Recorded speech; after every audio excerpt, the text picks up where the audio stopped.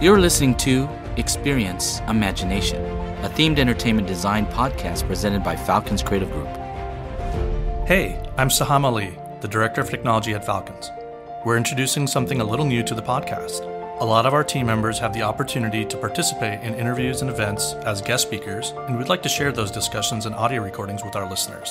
So, this is our first podcast special event of Experience Imagination, featuring my interview with pixelfondue, in which we discuss all the cool new things happening at Siggraph 2018. Thanks to all the folks at pixelfondue, especially Greg, for giving us the permission to use the audio of our conversation. Hope you enjoy our first podcast special event. Greg here from pixelfondue. I've got Saham Ali from Falcon Media Group, Creative Group. Falcon's Creative Group. And introduced to me by William Vaughn yesterday. They had met, they're both in Orlando, and I'm sure the 3D community is small enough where they've crossed paths a few times. But he does some really cool stuff, and it's actually a different application of 3D than some of the people we've been talking to. You guys do big time airplane, everything, exhibits. This is the greatest place ever for interviews, minus the propeller-based airplanes over there. I guess maybe quieter than jet engines, but. So you guys do some really cool stuff because you guys do big creative installations. Yeah. When you think of Orlando, of course, you think Disney World, Epcot, stuff like that. But you guys do stuff all over the world. Yep. And you're not just doing the like the 3D motion ride. You're actually architecting these things sometimes from the ground up. Yeah, it's actually a really fairly involved process. We got to make sure that whatever is being created is economically going to work out. Enough people are seeing it, so everything from just making sure the queue is entertaining enough, and we can get people to experience a really holistic experience. Everything from the story to the technology to the media. Right. It's all planned out. So there's a possibility maybe a client comes to you and say, okay, we're looking at a new avatar ride or something like that, and we are going to just do an exploratory budget. We want you guys to start helping us with planning, because maybe this won't even happen. Sure. If you guys decide, like, you know what, you're not going to be able to get enough people through here to make this ride viable. But there's probably some early process like that before you move on to the actual planning stage, I'm guessing. A lot of it's story, it's narrative, right? So we got to make sure that what the client actually wants, where they can actually convey. And we'll do many exploratory exercises of we could do it this way or that way, end result being the same, but it really comes down to obviously the client's needs and where sometimes space isn't an option, and sometimes You're just limited by things that are out of your control. Not even money can fix it. So you've got probably some artists there to draw up some early concepts. You've probably got some writers on staff there to write out some themes and things like that to work with the client. And then eventually that moves on down to the creative people. Now, I guess you're doing a lot of things, because are you doing actual ArchViz type work in addition to VFX type work? Yeah, totally. We're pretty involved. It's been a convergence in the last few years, but definitely, from the design side, where it used to just start out on paper, everything's digital, but we'll iterate through a bunch of designs really quickly, maybe Photoshop, but then we'll start massing, and that's when it starts to look 3D, and we start to see how sight lines look on the features of these buildings and facades. So, but then the digital media side is almost always involved now, in the sense that we have to, take it up a notch. Now we're able to provide full VR experiences to our clients, which normally before you just have to look at a sketch and So give us an example project that you've worked on, so we can sort of wrap our heads around this a little bit. So maybe an existing, if you can talk about an existing ride or experience that you guys worked on and how that process worked. Sure. I think the most recent one I could speak of would be we just wrapped Busch Gardens Battle for Ire. Busch Gardens in Williamsburg in Virginia. Williamsburg, Virginia. So is this Civil War related? No. It's actually like Celtic, Irish. Celtic. Yeah. Okay. It's you really got to check it out. But we were approached with this concept, and we saw it through everything from the story of what this is going to be to many iterations of what characters are going to be like that is part of this lore, and then to the entire experience of how this is going to work. And this was Falcon's first, technically I would say, world industry first. It was head-mounted, like VR, but on a 60-person motion base. So you've got 60 people on this, was like a ship? So ride? Well, yeah, you're on a ride. Okay. And you're wearing goggles. And you're wearing goggles. Okay. But you're in another world. You're in another world. Yeah. So it's also motion based. So you've got. I'm going to relate this to the Star Wars ride at Disney World because a lot of people have probably been on that, where you get on the Star Wars ride, you're not wearing goggles, you see a screen, but you've got motion based with the motion on the screen. Sure. But you're doing this, but with full VR. VR and motion. Yeah, that must be crazy. It is. It's quite intense, and a lot of choreography between how you produce the media and how you can, work with physics in real life to make you feel sensations that you've never felt before. So how do you iterate through that? Is this like, okay, too much, people are throwing up, let's dial it back? We start with the baseline of camera path, and Okay. we work from there, and then we'll get creative with it during the process to make things a little bit more exciting. Well, what sort of software comes into play when you're doing these things? Well, we use just about anything that needs to be used to get the job done. We're primarily Maya, for modeling even, and then compositing is we're a Nuke. Use Nuke as well. So you guys do essentially sort of high-end visual effects for the ride aspect of it. It sounds like. It seems like probably a similar pipeline. Yeah, we in some ways probably push the bar a little bit further than for film VFX in the sense that we can't cheat when we do our experiences, and it's 360. Primarily, a lot of our format is VR and full dome. So yeah, if you've ever created content for VR, it's day and night when you're dealing with 360 environments, because you're used to like filling up. Even an HD screen is sometimes a wide view hard to fill up. Yep. It's like whatever 8 times the data when you have to do a 360 view. And you probably work with large resolutions as well, and some of the stuff. Like, do you have like giant screens or multi-panel displays? It comes down to the installation budgets and constraints. But we've done stereo 8K, we've done stereo 10K. The numbers keep growing, and it really comes down to how crazy and then high frame rate. That's the stuff that's starting to happen as well. So if you're rendering out of Maya or whatever, you're dealing with massive output. So stereo 8K. So do you guys use a render service, or do you guys have? We have our own render farm that I've built over the last few years. It's fairly sizable. We're Are you rendering CPU or GPU? We are GPU. GPU. We're probably one of the very few shops that are full GPU. What render engine are you using? We are Redshift. Oh, Redshift. I haven't had a chance to talk to those guys. They're down at the show floor, renowned for its speed and GPU rendering. We've worked very closely with them. It's actually quite an amazing product. It's grown leaps since we've adopted it, but it's an extremely fast render, and I'm a huge fan of GPUs. Right. So the technology in itself is really impressive of what we can now achieve. What used to take days for a frame, we can get down a lot it's faster. It's pretty amazing. And we're dealing with something like 8K or even 4K, 8K, stereo 4K even. One of the issues is pixel density, right? And we talked about this a little bit before, where I've done exhibits with the Monterey Bay Aquarium and some scientific institutes, and I've actually Epcot Center I've worked with before too. And you have to be really aware of how close the viewer is going to get to the screen, because 8K seems like a lot.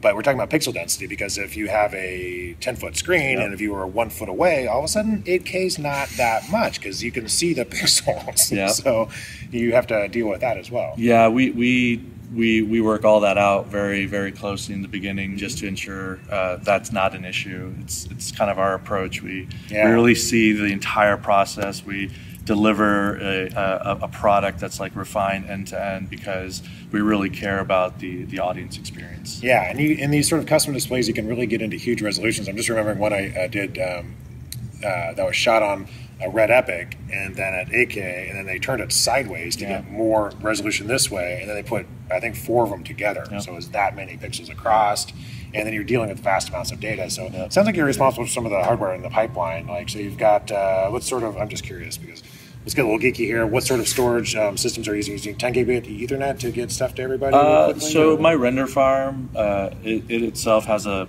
fairly fat trunk to like a they're all giggy, but we're 40 gig backbone, Okay. And that's redundant link across a 4-node cluster, so everything's served up. So you got some well trucked together and going out. Yeah, it's pretty sizable. I mean, there's shops that are way bigger, but I'm very happy with our cluster in the sense that it doesn't hiccup, and it's got incredibly smart analytics behind it that allow us to just kind of get data on the So you fly. don't have people waiting for data a lot. Now, I've been kind of surprised. You could probably speak to this a little bit. I really thought 10 gigabit Ethernet would be standard on motherboards by now. The switches have come down in price quite a bit. Yeah. But it's really hasn't. It's starting to show up on some of the higher end stuff. Yeah, well, I mean, it's always going to be the case. Whenever these new generations of hardware, motherboard chipsets come out, there's always the premium, elite, top end version of it, and that's where they put all. You know, if you want 10 gig, I used to be able to get 10 gig native on a board by the X99 chipset. And that's now I can, and it's pretty common, and it's just becoming more common. Soon you'll be able to get fiber built right in onto these motherboards. Yeah, it'll be interesting to see where that goes. I think but I wired my office at Sabertooth with 10 gig probably 5 years ago. Thinking, okay, like a year, I'll buy a switch. I was like, nope. But now you can get like some of the smaller switches, like a 10 ports for a small studio, or $1,000 or less than $1,000.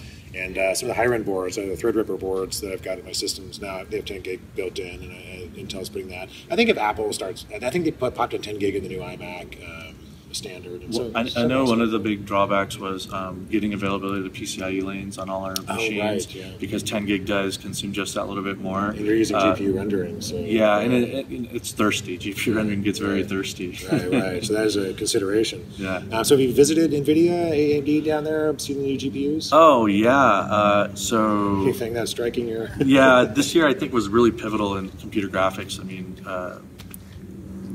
Went to that, CGL, JPL get up, and just kind of seeing where they all came from and where we are today. It's really quite incredible, and especially what NVIDIA unveiled this year. I don't think really people understand the full grasp of.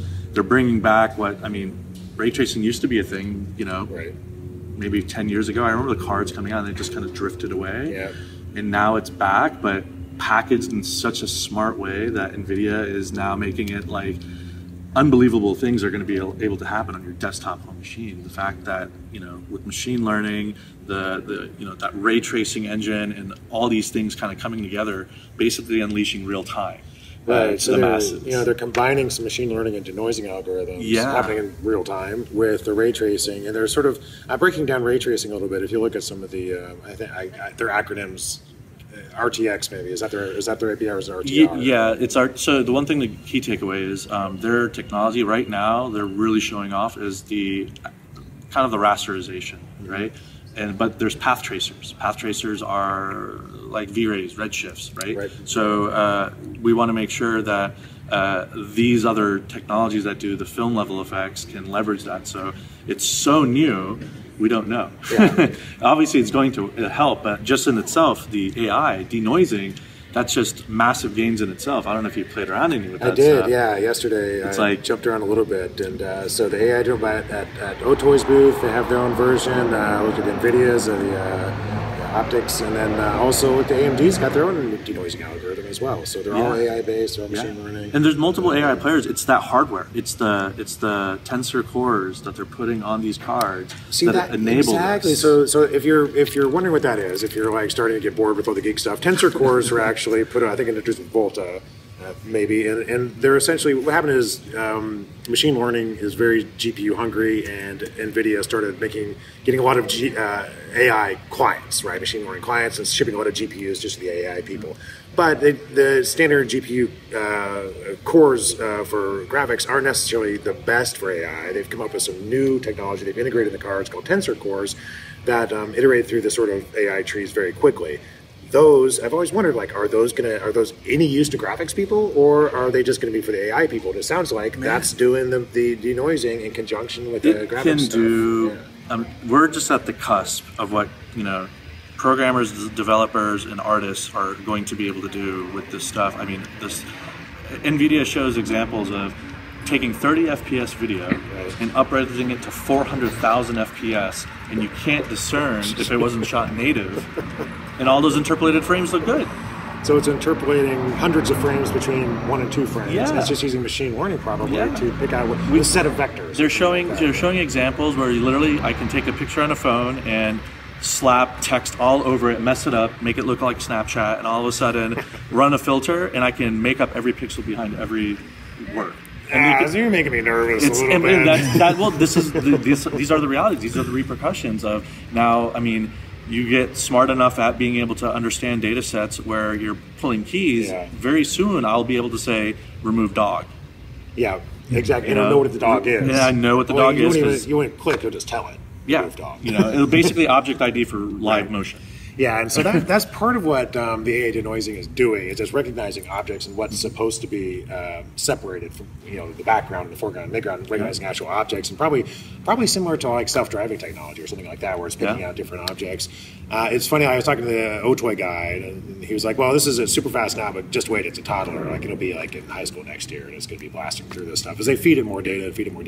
Big company like NVIDIA has vast amounts of data. Yeah. It is a little Skynet. It is a little creepy, but it's coming, whether you like it or not.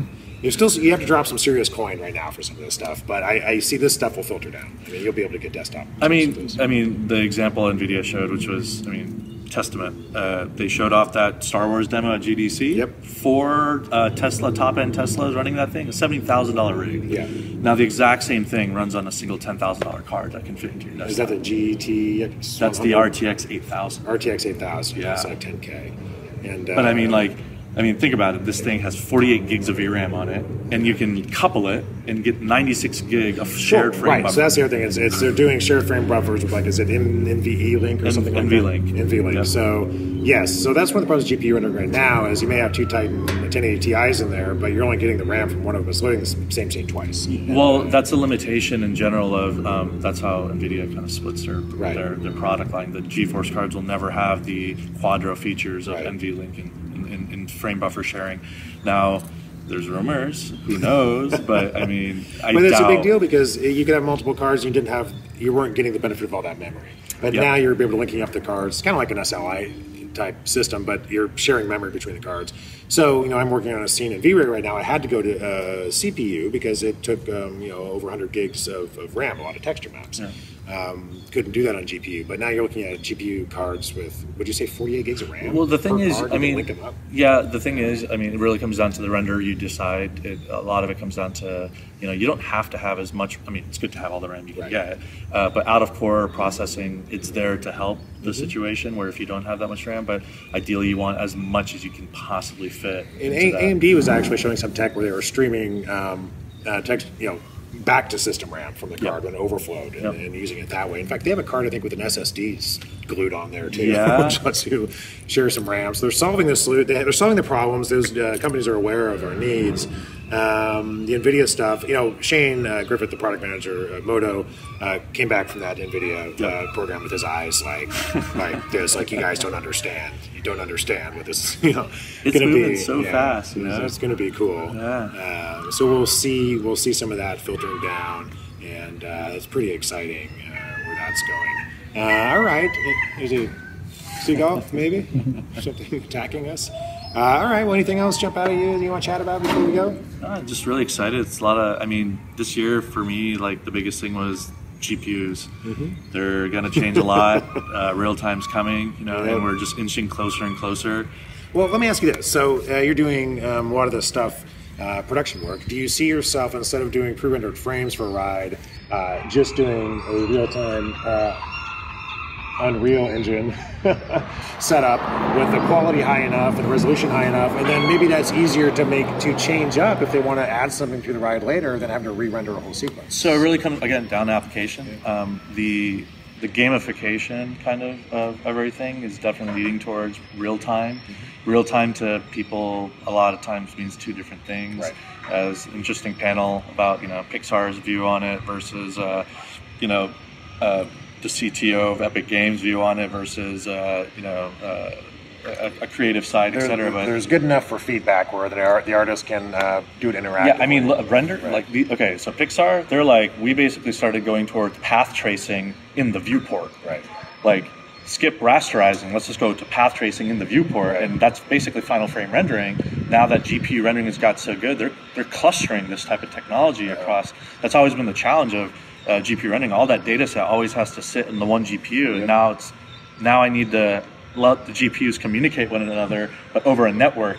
Now, right? And coordinating that like mass amounts of data is pretty complicated. So do you see yourself setting up these types of systems as maybe having a rack with 8 or 10 GPUs sharing RAM and a artist just using, piping into that viewport, kind of like a cloud service? Or instead of having them locally in a workstation? Well, it comes down to what you're trying to achieve. They were, in the Pixar sense, they were like, we could have like, a farm of 20 GPUs, and I would dedicate it to this artist while he's working, so he has interactive viewport. Okay. But that's not batching frames. Right. That's just for him viewport. to work. Right. And I'm like, that's so that cool. artist better not start watching YouTube. He's moving lights, and shadows are changing, and everything's being computed across 10 GPUs on the other side of the network. Right. And it's just streaming into his viewport. They're feeding a that amount of. They're basically can feed the competing power to whatever artist needs it at the time. This guy is doing hair today on the main character. You need like GPU. We got. Hey, bird. Trying to talk here. All right, I think the bird's trying to tell us something. This has been Experience Imagination. For more information about this episode's discussion, be sure to visit our blog at falconscreativegroup.com. And don't forget to follow Falcons Creative Group on LinkedIn, Facebook, and Instagram. We'll see you next time. Thanks.